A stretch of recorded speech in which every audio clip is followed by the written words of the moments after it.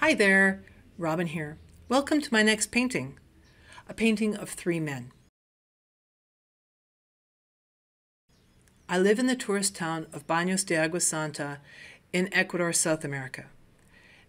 And I was in the church park one day and I saw these three gentlemen and they're wearing the typical attire to the city of Otavalo. It's another tourist town from Ecuador that is mainly focused about fabrics and weaving. Ecuador has not yet lost its cultural influences, and for me as an artist, I love their living identity, their individuality. I also love that this particular group of people, well, they tend to be quiet and modest, often a little shy, very family and community oriented, but also shrewd business people. And here they were, breaking out and laughing really hard. And I love this type of art because there's so much life caught on their face. I feel it can help change the state of whomever looks upon them. Oddly enough, I had a difficult time painting them. I went through an exceptionally long, ugly time. You know, when you paint and it just looks awful. Normally, my ugly painting time takes a few minutes to hours to break through, but this literally took days. What kept me going was that knowing that their story was there and it was inside of me, I needed to share it and put it out there onto the canvas. The ugly phase of this painting really put me off this time, but I chose to conquer it in small bitefuls until I finally pushed through it. I think the problem was that I dove right in and did different approaches, methods, and different colors. I just had to get used to the new. You know, like you would with a new pair of shoes. I first did a detailed background. I wanted the chaos of the city easy to read, but not the focus. So I softened it. And that was important because the focus is about these three men, not about the background, but the background makes the mood, and it's still important too. I wanted to use large strokes of bold color that implies emotion and direction. I didn't really want to do photorealism, although I love photorealism, but I often find myself asking, where is the artist in the painting? And what I'm finding is that I want to capture part of myself in my paintings or in my images in the future. My thinking and outlook of the world around me in the painting. A painting can be a mirror for the artist, a chance to see themselves as the observer. This painting was a classroom for me, and I had much I wanted to learn and to let go to explore. I let myself get into the painting, so I did. And I found out it was really hard work, but it was fun hard work.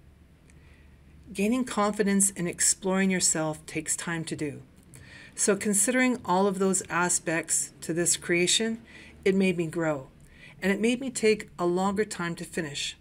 I had to dig deep. When I thought I was done, I took photos, and then I put them in GIMP, a photo processing program that I have on my computer, and I flipped the image around. And by looking at the painting from different perspectives and in reverse, I found some basic flaws that weren't nice to see. I found one that was like really bad, and it was one eye of one of the men was wonky. So I fixed that. I wouldn't have caught it till much later if I hadn't have flipped the image. I was too close to the painting and I couldn't see the obvious mistake.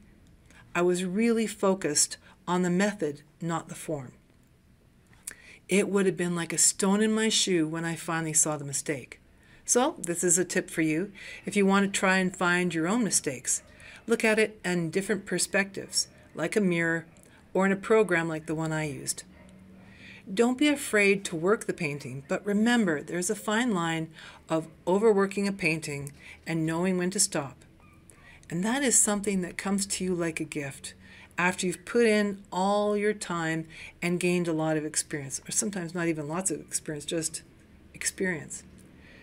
Sometimes the photos are not perfect for the painting, and that is where you, the artist, comes in. You can change the background and the colors and the compositions and textures, and that's a part of you. So don't be afraid to put you in the painting.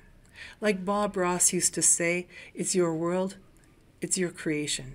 For me, it was more important to finish the painting rather than to do another video.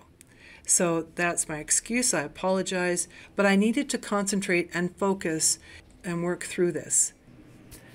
And that's what happened between this video and the last.